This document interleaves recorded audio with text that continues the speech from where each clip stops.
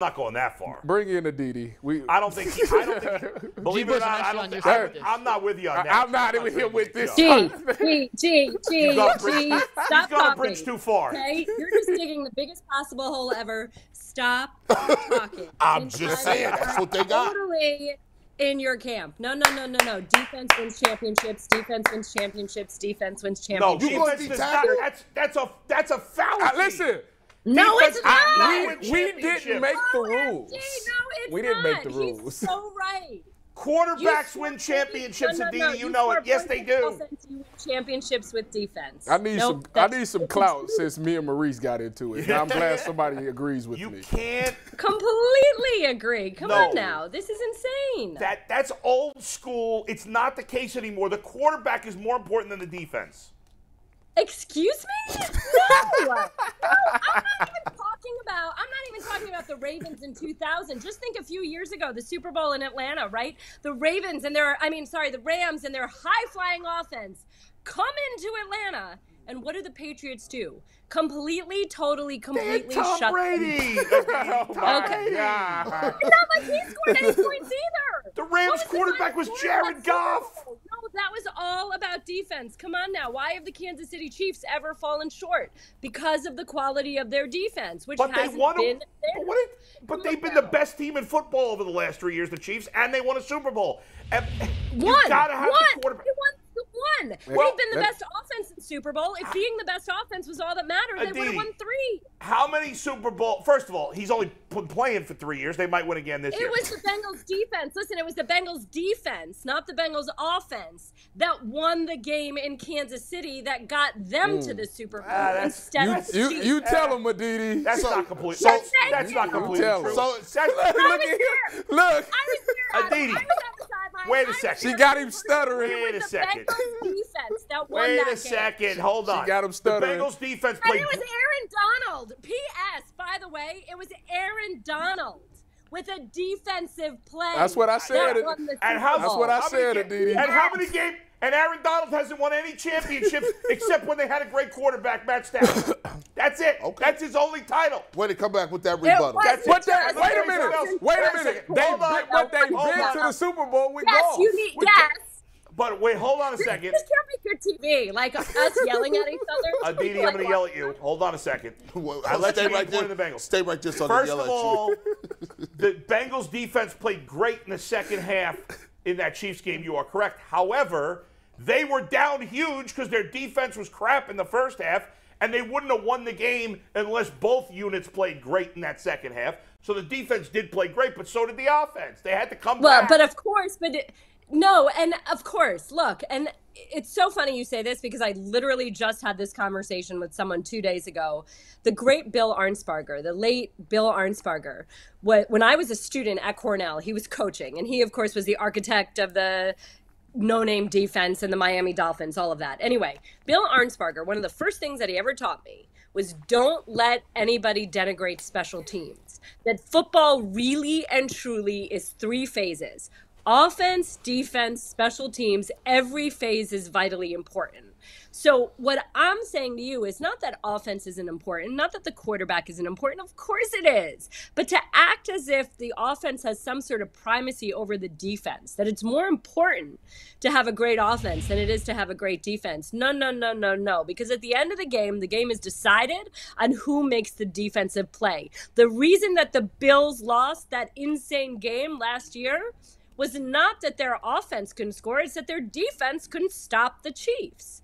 You need a defense to win in January and February. Done. Amen. You can get by on a high last thing, and then I want to let get Jason in.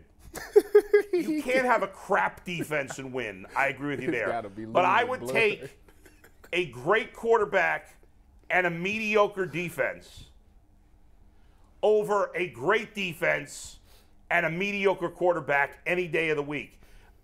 20 years ago with the Ravens, when the game was different and the Giants, okay, it was different. Nowadays, with the rules all favoring the offense, the quarterback is more important, and The quarterback I can keep for 15 years. I can't keep every year, the best defense is different team because I can't keep a defense together because I need too many good players to keep a defense great year after year after year. With quarterback, I only need one guy. That's a very fair point. Until you said that, I was sort of actively thinking, okay, could I win with an offense that runs the ball, doesn't make mistakes, but a great defense and a game-changing player? I would argue that I could.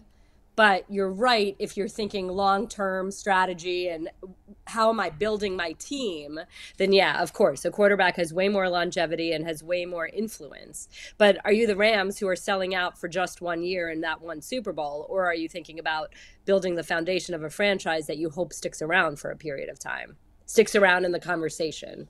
That is a very fair point, Adam. I'll give you that. Good rebuttal. Good answer. All right, Jason, go ahead. I just want to know when we can see the next tag team match of Aditi and Maurice against Bull and Tyvus. I'd pay $60 parking to see Aditi come off the top rope with a chair. That would be funny. And whack one of you guys with it. That's all. Last night, Jason brings this up, Aditi, because I took Aaron to wrestling last night. I had not gone to wrestling in over 30 years. And actually, there was a tag team match where it was 2 men and 1 woman on each team. And at one point, this was one of the coolest things I've ever seen.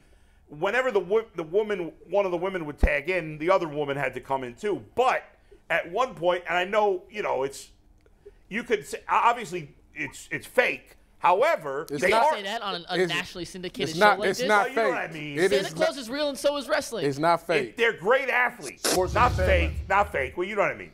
They're great athletes. At one point, one of the women in this tag team picked up one of the guys and body slammed him. Aditi, could you pick up Tyvus? Can you pick up Tyvus? I'm not going to ask you to pick up Bull. You can't pick me up. If he jumps and helps me out, sure. But let me tell you, I am so much stronger than I thought I was after I survived that -15 wind chill on Saturday. I'll give you credit. It's funny because Alvin Kamara and I were talking about this after the game. We don't ever need to do it again, but we suddenly feel a lot better about how tough we must be that we survived that outing. I will say that. I had my son there. We were in the club seats, and I was telling these guys, first quarter, I'm like, this ain't bad. We're all right. By the fourth quarter, I couldn't feel anything. I couldn't see color. I thought I was going to die. And I'm looking at my 12-year-old, I'm like, hey, you ready to go? He's like, no, I'm good, man. He's like, are you serious? And that last drive, I told them, if the Browns scored and would have kicked a field goal to send it to overtime, I was going to go down to an extra point. I was going to go down the field and fire Kevin myself. Do the humane thing, go for 2, and end this one way or the other. Get me in the car. No kidding, Jason. I'm on the sideline standing next to Doug Miller. So the way that it works for a sideline reporter, right, at the end of the game, you get this post-game interview. And I'd been on the Browns sideline. I'd gone over to the Saints sideline when it looked like it was going that way. I talked to the head of PR for the Saints, Doug Miller, who, God bless him, had asked my producer the night before. He goes, you're not putting the sideline reporter on the sideline, are you? Because she will die. He was concerned about me. But my old buddy, Peter John Baptiste, who runs PR for the Browns, was like, oh, it's not that bad. You'll be fine. That's obnoxious. So I'm standing next to Doug Miller. The Browns are driving. I've already arranged with Doug Miller that if the Saints win, I'll talk to Alvin Kamara. This is what we're going to do. This is the camera. All of a sudden, it looks like the Browns are driving. And I go to Doug and I say, if they score, I'm really sorry, but he better go for 2. Right. 100%, yes. There was no way that I was lasting any longer. By the way, Alex Van Pelt today said he would have gone for 2. Well, good. Oh, well, Didi, I got a question about that because if they are going for 2, there are some speculation that who's he? DePodesta. He would have called that from the booth. You are. Is DePodesta really pulling the strings? I got to get the inside information. No. I need you to corroborate the story and shoot it down. Do you not remember the Browns getting in trouble for Ray Farmer calling down to the sideline? Seriously? That's why they be asking. Yeah, come on. No. Paul's not on a headset during the game. If that's out there, that's ridiculous. Like getting to the point. It's funny. It's like when I was on the other side, and Mike Tomlin would sit here and say, I'm not giving you your pound of flesh. I'm not giving you your pint of blood. I'm not even answering that. I'm going to start doing that, guys. Like when people ask me things that I just think is so the weird. brethren brought the reason in G's defense. Your people brought this up. It wasn't me. It was you guys. People. What people? What people? People inside that Tony building? Grossi. No. Tony that Grossi building brought saying that to the Is that table. what Kevin's saying? What's that? I said, who's saying that? Are there people inside that building? So Tony Grossi, named people? Tony Grossi, who I don't take him seriously personally, but he apparently wrote some article behind a paywall, which I obviously will not pay to read, but other people tweeted it out, where he basically said the Browns coaches are totally run by Paul DePodesta, and that Kevin Stefanski has to throw a lot or he's going to get fired, which makes no sense. There it is. Because they run more than most teams in football. There it is. Here, Paul DePodesta has pretty much convinced owner Jimmy Haslam the only way to build a Super Bowl team is by consistently throwing for explosive plays, which is pretty much true, that part, by the way. And the way he writes that makes him, he's just clueless. Stefanski's job is safe because he's completely adhering to DePodesta's advanced statistics or analytics, because he's scared of the word analytics like a lot of people here, models, and not resisting them. Disagreeing with or rejecting DePodesta's research would be Stefanski's quickest way out of town, which is beyond stupid, Aditi, because the Browns run more than most teams. Not my words, right? Tony Grossi's words. How silly do those comments look in that article?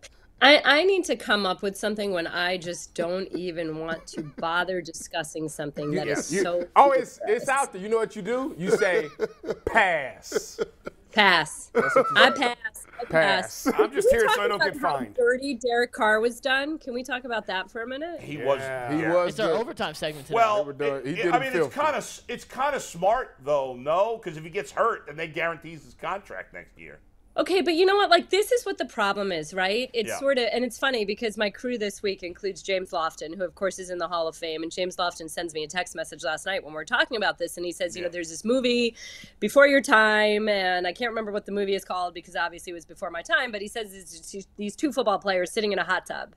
And the line that they say is that when you say it's a business, the owners say, no, it's a game. And when you say it's a game, the owners say, no, it's a business. And I will tell you that earlier this year, so last year, going back to last year, Derek Carr's brother, David, I covered when he was a New York Giant, and he was tremendous to me. The backup quarterback is always an amazing person to talk to, by the way, because he has time and he'll explain things. David Carr, one of the classiest people ever. And then he was my colleague when I was at the NFL Network. And a year ago, when it looked like what's going to happen with Derek Carr, I remember talking to David extensively and being like, he should come to Pittsburgh. And if he wants to like stay in my guest room while he visits Pittsburgh, my house is open. Like, tell him to come to Pittsburgh. This is before Mitch Trubisky of Mentor, Ohio, and Kenny Pickett and all that. And David and I talked at the time, and he had said, I really think that Derek is going to play for the Raiders or he'll just call it a career. And so I had Derek this season, and I asked him. And Derek said that that's exactly how he felt, that the truth of the matter was that, you know, he respected and admired Kobe Bryant so much, who spent his entire career with one team, that Derek Carr himself felt like he'd see these guys that he thought he was better than winning playoff games, and it's something he's never done. But he felt it was such an important lesson to give to his children that he stuck with one team, that if the ship is going down, he's going down with the ship, that through all of the ups and the downs and the drama and the craziness and everything, he was loyal to that club, to that franchise, to that organization through all of it. And I'm telling you, when I came out of that, I just really felt so strongly about his sincerity and why it was so important to him to give his everything to the club that drafted him and took a chance on him. I respect that too. But you know what? Just like that, they threw him out like the trash. And you know it's no. What you know is decision. Sure, it's a smart business decision. Have we all been on the end of something like that? Yes, every single one of us has felt like we've given everything to an employer and then had to learn, you know what, they don't give two you-know-whats about us. They will never love us the way we love them. We all have lived it. It's awful to live it. It still sucks from afar to watch it. It just hurts. There's no loyalty in it, man. One of the classiest guys in the NFL could potentially be a distraction. Come on. Come on. You don't think he wanted to go home at that point?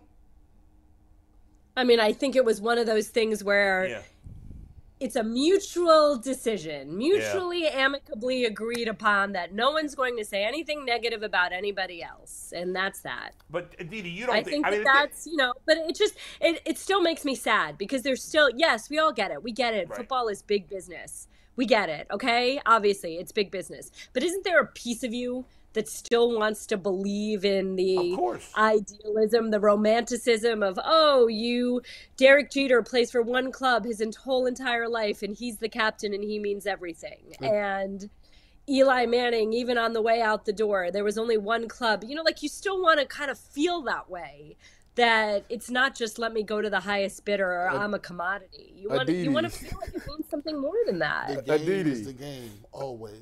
Yeah. I'm gonna just say this. Tom Brady was released by the Patriots after no, he was a free agent. 6 Super Bowls, they didn't even throw him a contract. Yeah, but he wanted out too. He wanted out. They ain't throw him nothing on the table. My boy Sherm got fired by the Seahawks. He talked about it all the time. He was hurt. I mean, it's true. He was hurt for sure. And we know this. This is the business. I haven't given up hope. That's what I'm saying, Tyvis. Yes, of course you're telling the truth. Even Tom Brady's dad said that at some point it's going to end, and when it ends, it'll be ugly. And that's when he was still with the Patriots. Everybody knows it, but I still want to hope or dream or believe or aspire to it. I want to believe that Nick Chubb is Jim Brown, that he's never going to be with anybody else, and he will always and forever be a Cleveland Brown running back. And that. Not if G. Bush making the decisions he get rid of. G. Bush want to kick his ass out of town. She said, I wanted to get him the ball. Y'all didn't want to get him the ball no more. So we might as well get something for him. She said Jerome Ford is Jerome Ford time. The sad part is they couldn't even get that much for Nick Chubb in a trade as good as he is. It hurt my heart. They couldn't. Probably second. I wanted Nick Chubb to get the wrestling title so bad. I did too, man. It bothered me too because this season was tailor made for him and the defense. It was just tailor made for them to just shine. So let's confirm that Aditi has said that anything about DePodesta ruling the on-field stuff with an iron fist is absurd and shouldn't even be discussed. Is that correct? It's absurd like that. Okay. Yeah. I'm not buying there. Or as Tyvin said, as my buddy said, pass. Aditi, let's talk about now we know the Browns don't have a first round pick, so second round. Who do you think, after looking at this team, how this season has gone, with Deshaun Watson being healthy for next year, do you get him a receiver as in like a Jalen Hyatt, or do you go defensive and shore up that defense? Second round pick. She like defense. Go ahead. You know what? I really, really, truly, and it's funny because when I was a young writer, I remember the first year I was covering the NFL and everyone kept saying best available player. And I was like, what nonsense? You clearly have holes. Come on now. But the truth of the matter is you never know who's going to be healthy a week or a day into training camp or midway through the season. And you never know how much impact somebody could have. I'll go back to that first year I covered the Giants.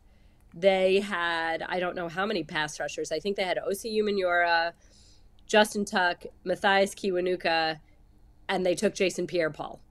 And you know what? All 4 of those pass rushers were key in winning a Super Bowl the next year.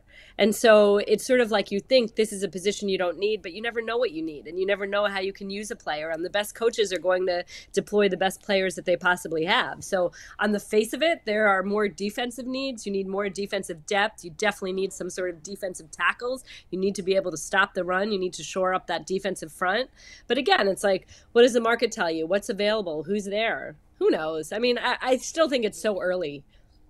It's so early to sit here. Unless you have one of the top 5 picks, it's hard to sit here and identify and say, okay, this is absolutely what you need to go and get in the draft. Didi, there's a lot of anger and bitterness and resentment and hostility and toxicity, and you throw the word out and it fits with how people feel about the Browns right now. G, I'm talking to you. I'm confused right now. With 2 weeks left, I mean, I guess you win the last 2 games is the easy answer, but is there anything that can be done to sort of swing this and make fans feel good about this team? I have my own particular things that I think, but I'm curious what you think. Is there any way to swing this and have a good feeling, a successful end to this season? What does that look like? I mean, I think that's exactly it. I think it's 2 wins. I think it's going into the offseason on a high note. I think it's feeling like, okay, Deshaun Watson has gotten his legs under him, that he's gotten this team there, that you've got some players that can make some tough plays, that can, make routine catches look routine. Do that, David Njoku. I'm looking at you, feel good and also feel sort of angry and motivated going into the offseason. It's funny. It's a fine balance. Like, if you lose, you want to sit here and say, okay, we fell short.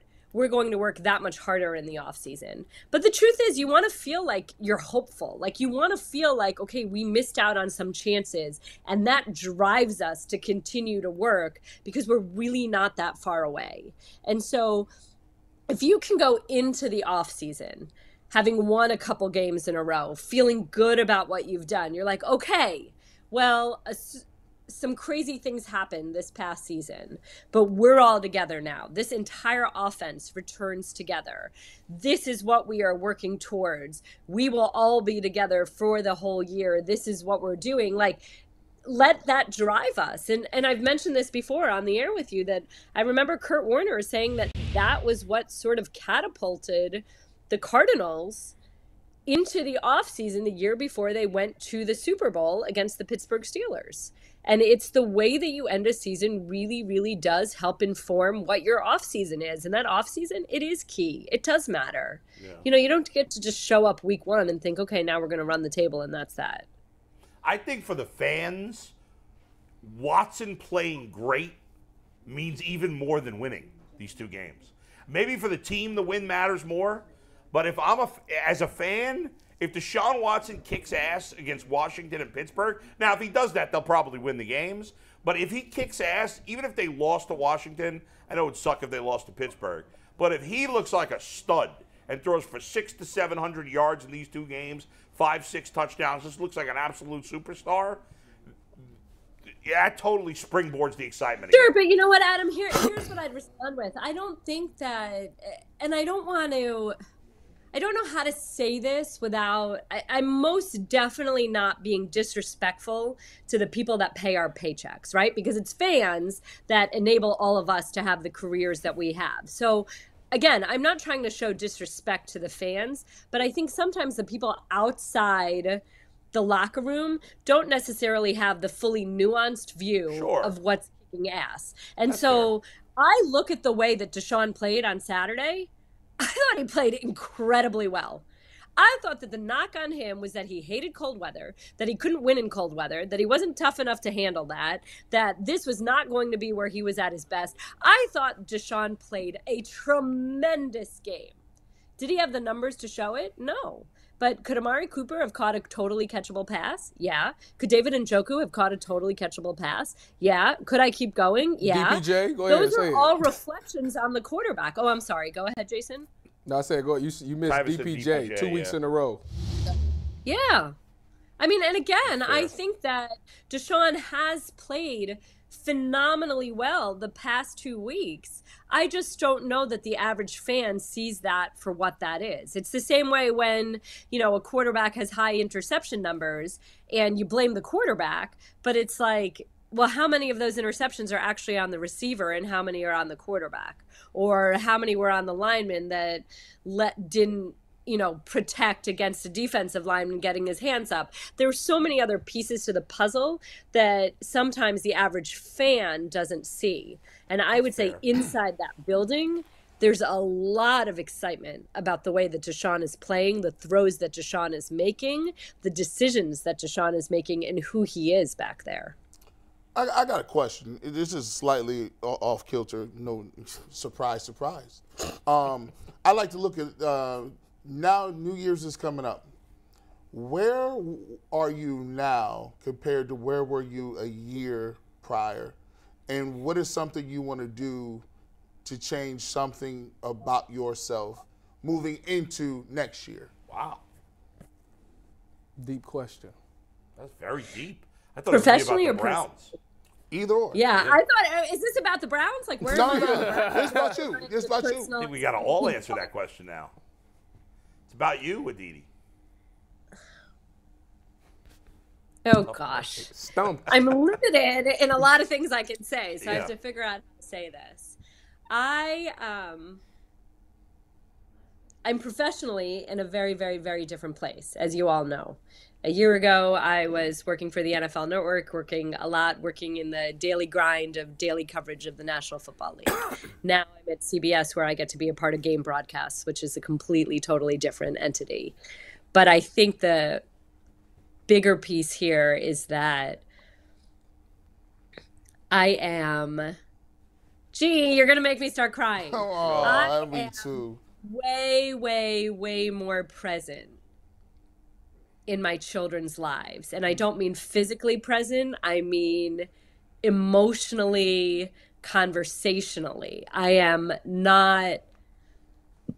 know way less about the transactional nature of the National Football League right now. I know way more about everything else, about the way things actually happen behind the scenes, inside locker rooms, inside meeting rooms. But transactionally, is Carson Wentz starting or not? I'm later on that than I was a year ago. Because a year ago, no matter what I was doing, whether I was at my son's soccer game or I was allegedly playing Candyland or Barbies, this was right next to me. It is not now. Yeah, and I missed it. I was on the radio yesterday and I missed that Carson Wentz was starting. But you know what? I played Barbies for an hour and a half with my daughter and had the best damn time because they are at this absurdly fun age and I'll never get it back. And so, see, I said I didn't want to cry. I feel way, way better about that. And what do I hope I'm better at in this coming year? I hope I worry less. I hope I think about the future less and I think about the present more. I hope I stop thinking about what's around the corner. I'm definitely much, much better at that right now, but I'm still not as good at it as I wish I would be. Why are you doing this to me, you people? Mikey, you said this.